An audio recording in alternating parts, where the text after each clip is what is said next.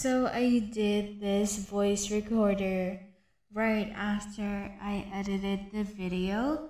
So I noticed that there are some parts that really are.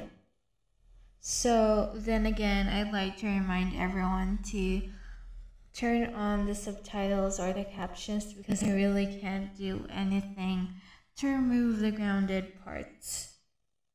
Hi guys, welcome back to my channel. Today we will have the fourth lesson of the ICT series, which is the storage devices.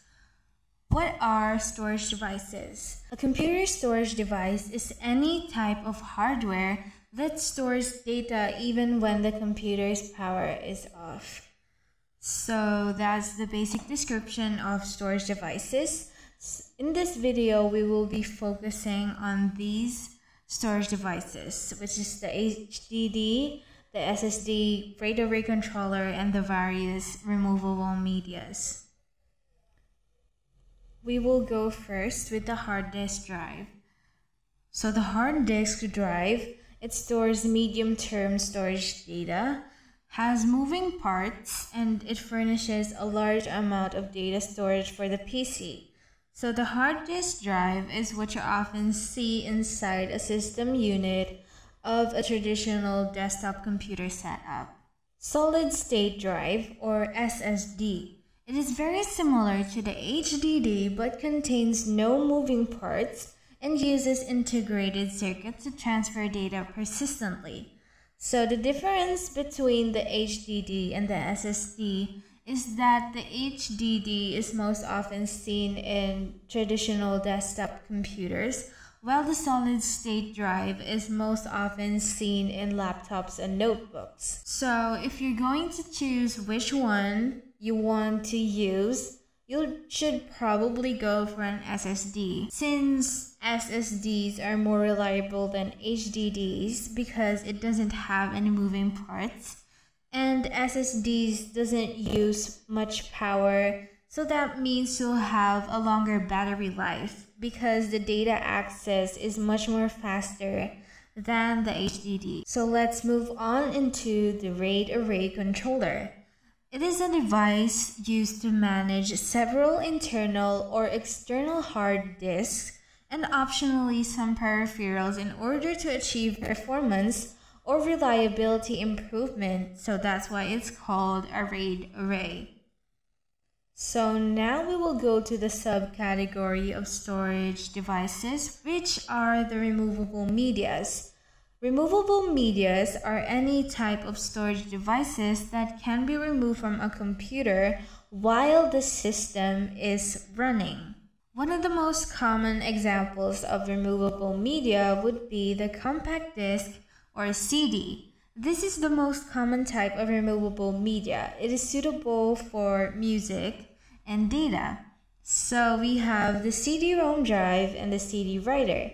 The difference between the CD-ROM drive and the CD writer is that the ROM drive can only read data from the CD, while the writer can read and write data.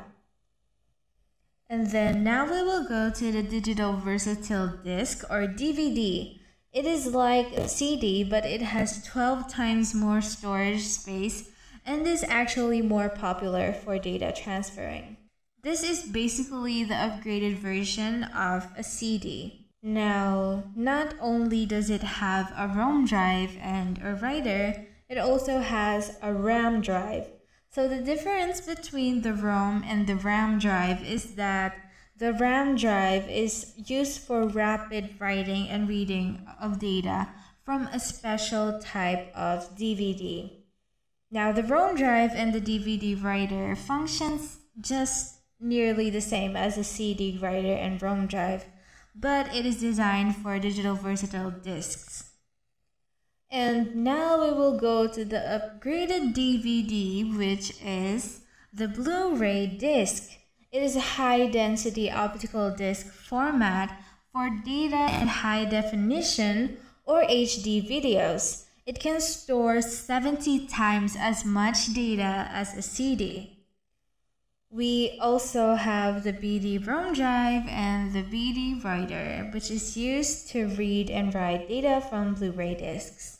Floppy disk is an outdated storage device consisting of a thin disk of a flexible magnetic storage medium. It is mainly used today for loading RAID drivers.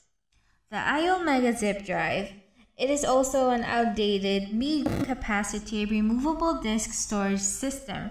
It was first introduced by iOmega in 1994. The USB flash drive, a flash memory data storage device integrated with a USB or universal serial bus interface. It is small, lightweight, removable, and rewritable. Its capacities vary from hundreds of megabytes to tens of gigabytes. And now we will go to the last one, which is the external hard disk drive. So this is basically almost the same as the hard disk drive, but this one isn't necessarily put inside a unit. It is a device that you plug into a computer port, and it allows you to have more storage space to keep your data. Well, that's all for today. This was fairly short, but this is the easiest out of the ICT videos that we've had so far. So, thanks for watching!